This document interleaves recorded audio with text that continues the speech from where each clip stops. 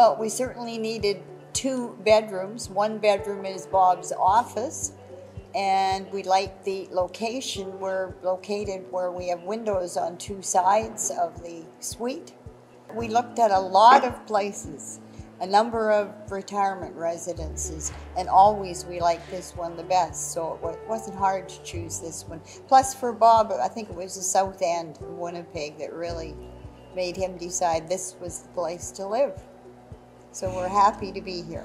Well, another reason we kind of like that suite is the view. At 2 o'clock in the morning, if I can't sleep, I can sit and look out at McDonald's and watch people going through the drive-through.